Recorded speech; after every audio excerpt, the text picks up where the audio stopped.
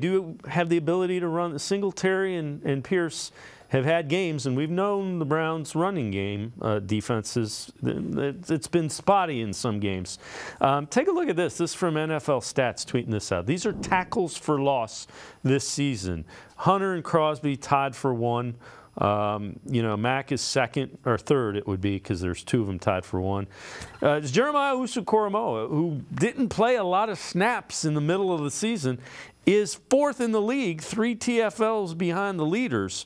Watt is fifth, Parsons is sixth, and Myles Garrett is down at tied for 7 with 17. So you look at those, and you've got 2 guys that are among the league leaders in TFLs. And again, go and do that. That's kind of the mindset is you might get us for 9 yards, but you're going to start the next series at 2nd and 16. When I look at those numbers, it just shows me how truly special JOK has been, and that he's a victim of misclassification. Because if you look at those names above and below him, those guys are all going to the Pro Bowl, but they're edge rushers. Now, some of them are classified as 3-4 outside linebackers. He's truly an off-ball linebacker making those plays at the line of scrimmage and behind the line of scrimmage.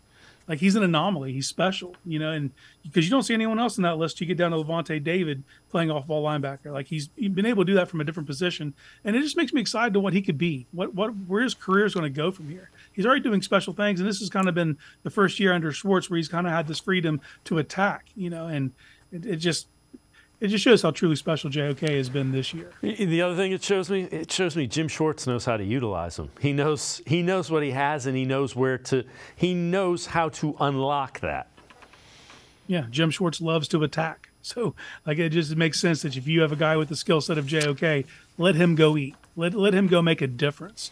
And that's exactly what he's doing. 20, that's a ridiculous number for an off-ball linebacker. It's really unheard of. Right, and you know what? Go do it in the playoffs. Let's show the rest of the country what you've been doing all season long.